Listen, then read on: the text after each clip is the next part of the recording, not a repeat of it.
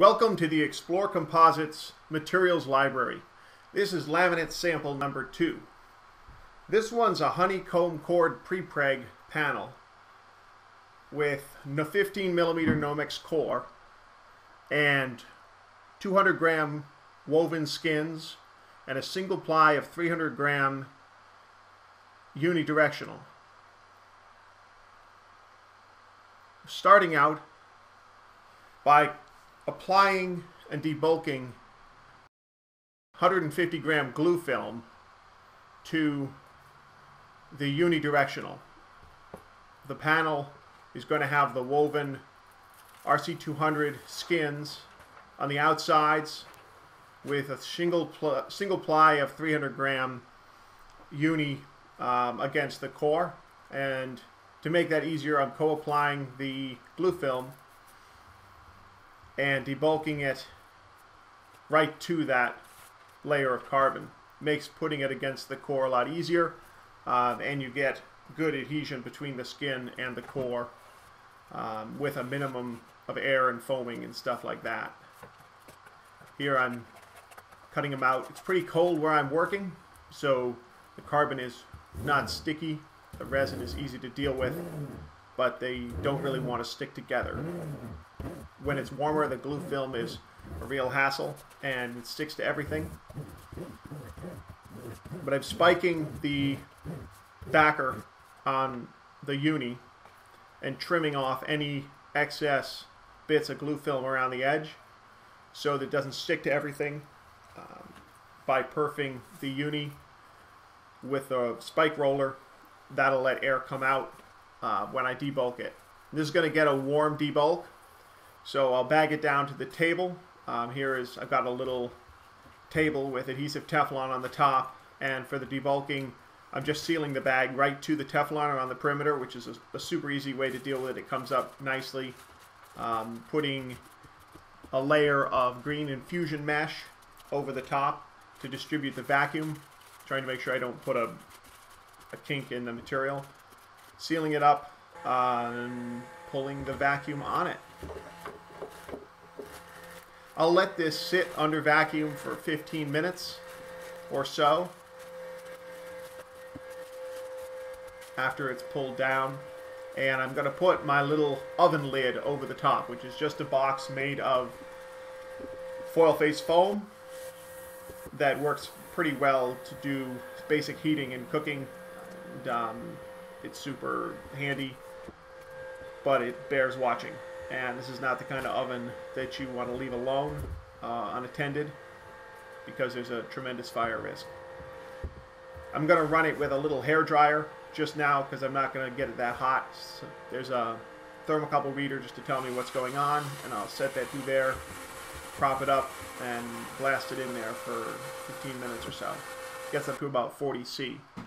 Now you can see I've peeled the backer back off the glue film, and it's stuck beautifully without any air bubbles to the layer of 300 gram uni.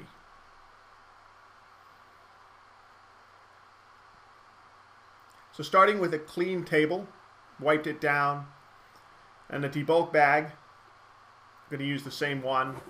I'll take this RC200. This is all Gurit Pre-preg. SE84LV resin system. It's a nice low temp system that's relatively common. And I peeled off the backer side here, which helps it stick a little bit. Because it's cold, it's not wanting to stick. Once I debulk it, it will be down really nice. But I'm just going to give this first ply a squish for just a couple minutes and go over it with a heat gun just to run the resin a little bit and get it to stick down to the table. It's probably about 50 degrees Fahrenheit where I'm working in my cellar, so tack is not ideal. At a normal room temperature, none of this would be a problem. So I'll peel the debulk bag carefully back and set my mesh aside. It's all pressed down really nicely.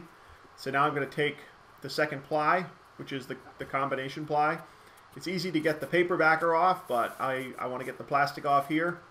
which will leave the resin film facing up, and I'm going to leave that backer, paper backer, right on the resin film side and give it a quick spike so that when I debulk it, the air will be able to get out. Put the bag back on. There's an awful lot of bag on, bag off with pre-preg. Every couple layers needs to be debulked, and that's a super important step. Skipping on debulking is a terrible idea. So I'll press this down and come back over it with the heat gun just to let the resin flow a little bit. Here's a quick look at the glue film. This is SA80 Gurit glue film. It has a scrim inside it, which is called supported glue film. And you can buy glue film unsupported, which just looks like this little bit at the edge that has no scrim. It's super hard to deal with, but saves the weight of the scrim and is a little more flexible. But scrim doesn't add much weight, it makes it a lot easier to handle. So now I'm taking that debulk bag off again, setting the mesh aside, and I'll pull back the backer to expose that glue film. Nice piece of 15mm honeycomb. And to support the edge of the honeycomb, I'm putting a little wood frame around the edge. This wood I had found outside, and it was moist, and that turned out to be a problem in the cook because I got a lot of vapor. But it worked okay. You need that around the edge or else the vacuum will collapse the honeycomb cells in.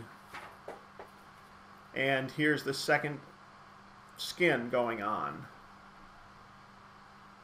Glue film against the core. And I'm going to give this a quick debulk just to press it into the honeycomb before I come back and put the top skin and the processed materials for the bag stack on. If you have a bigger debulk bag, when you take it off, you can put the backer from the Teflon. It makes a really nice tape, comes on and off easily. Here I'm just protecting the corners so that the bag doesn't get popped. This wood frame is now pressed down really nicely into that slightly larger layer of RC200 that was the first ply. And so now I'm going to put the final ply of this RC200 woven. Peel the backer off. This stuff would normally be much less stiff at, say, 65 or 70 Fahrenheit room temperature. Here it's just cold. So I'll get to tack down and trim off the excess. I'd cut these a little big, but I'll save that for something. I'm cutting it back just inside the wood frame, so there's a little bit of exposed honeycomb, just so that as the moisture in the wood boils off, it's not going to get stuck in there. Wood is not a great choice for a perimeter, but it's what I had. Better to have something that's a little less wet. So I taped it off, covered everything up there, and now you can see how the whole stack is, the peel ply stuck down nicely. And I'm going to apply just a regular bleed stack. This is P3 release film, stuck down with a little bit of spray adhesive. A little bit of drip here and there. The spray adhesive is not great, but it doesn't, not going to be a big deal here. And then some thin 4-ounce breather fabric. Try and make sure not to have any wrinkles in any of this stuff because those will print into the carbon. And I want the breather to cover all of the perimeter bits. So now I'm going to poke little holes in the top skin to let any moisture in the core out. I made a nice grid here so you can, being systematic, and so you can see what I'm up to. They're about on 2" /50mm centers. The holes are about 1.5 millimeters in diameter. A better system would be to drill them with something like a finishing nail, but in this case I was using a carbide scribe that I had found right at hand. And a little quick and dirty, but the holes If you're doing something big, this can be a pretty tedious but super important task. You're drilling those holes in there. So I'm going to lose the debulk bag, fold over all the edges of the breather, doubling them up on the wood frame to protect the bag. Grab some vacuum fittings, put them down. I've got two. One will be for a gauge and the other will be for the vacuum inlet. And I'm going to put the bag down. Got the tacky tape on the bag, and I've cut back the Teflon around the edge. That was a fresh sheet of Teflon on that little table, and I hadn't cut it back yet, but that's really important. If you try and put the tacky tape, the sealant on the Teflon, it'll slide around as soon as you get it hot and come undone, and then you'll have all kinds of trouble. So keeping the bag nice and symmetrical, putting the pleats right where the edge of the panel drops off. So I've got a little extra bag there. I like to tack the corners down and then come back and work it out very systematically. But going to use the scissors to chop out the middle of the bag to put the vac fitting through. Trying to make sure there are no wrinkles between the plate and the gasket. And do the other one. I'll come back and tighten these down once the bag is sucked down. So there I have a bag. If they were heavier laminate, I might put some in flow mesh over the top. But here the breather will be fine. And this is just one thermocouple to monitor the surface temperature. And don't look too close, but here's my quick and dirty oven. I don't recommend this. You can't go far from it. It is definitely a fire hazard. Don't do this. But I have, yeah, that's a wire nut. It's a little PID controller. But it worked okay, and I cooked it with a fairly standard cure profile, a little quick because I was in a hurry. Got up to 100°C for 4 hours. There's some bleed, but not too much. And now I'm going to take it apart, pull the thermocouple off, take the bag off, and the bag doesn't really want to come, but that's good. So work that off. I found I take the fittings off immediately, and that way I'm less likely to throw them out.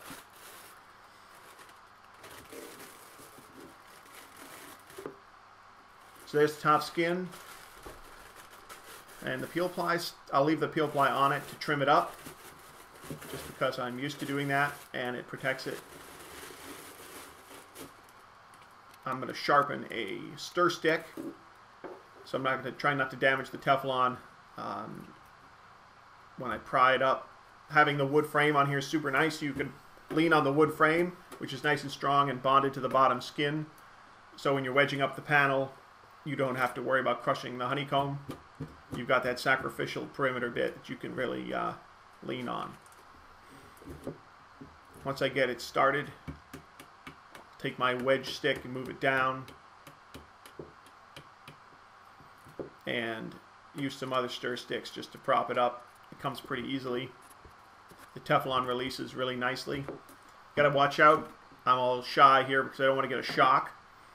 Releasing carbon from carbon. That little table is a carbon pre-preg table with honeycomb aluminum core. And it's really nice, but you can get a nasty shock from demolding this. But the panel came out really nice. There's no porosity on the tool surface. And the top looks nice. You can see all the places where I perforated. I probably perforated a bit aggressively, but it worked. Everything is nicely bonded. And this is a look at the mold side. Gave a really nice finish. That initial warm debulk and heat gunning probably helped. All the core bonds were really nice. Nice little fillets of glue.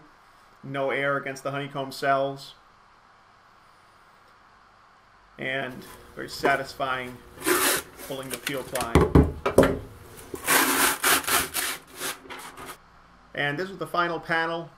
The weight came out just about exactly where the estimate said it would come. And that's it. Thanks for checking out the Explore Composites Materials Library.